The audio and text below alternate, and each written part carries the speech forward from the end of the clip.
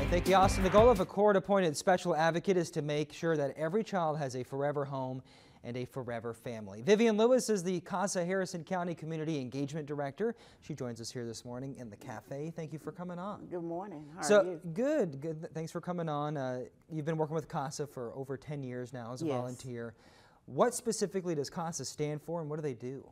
CASA stands for Court-Appointed Special Advocate, and what a CASA does is a voice for every child that is in the foster care system, and every child deserves to be heard, and you go to court, you advocate for that child. Everything about the child is the best interest of that child.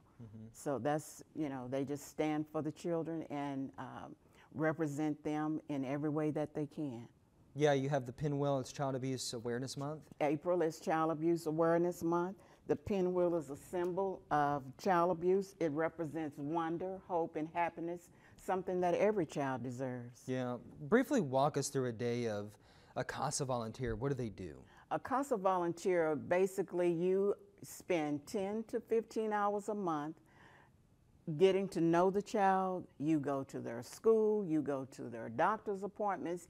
Anything involving that child, you are involved in, because so that when you go to court and you stand before the judge and you take an oath to tell the truth, that you have represented and you know everything about that child, what is in their best interest. You're telling me you have about close to 100 kids in this program in the three county areas? Yes, we represent Harrison, Marion, and Panola County, and right now we have about 90 kids in the foster care system in our area, and so we need volunteers because every child deserves a CASA. How do you become a volunteer? Where do they go? To become a volunteer, you attend pre-service training. You have to be 21 and clear a background check. All right, anything else before we let you go?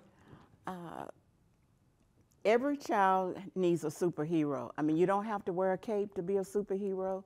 Every child, I guess I'm just so passionate about kids being represented, and that who encouraged you when you were growing up, and who motivated you, and who became your superhero. For sure. Kids need a mentor. Definitely very important work, and we applaud y'all for doing it. And, thank you. We'll have more information on KSLA.com. Okay. Thank you so much, Ms. Thank Lewis. you.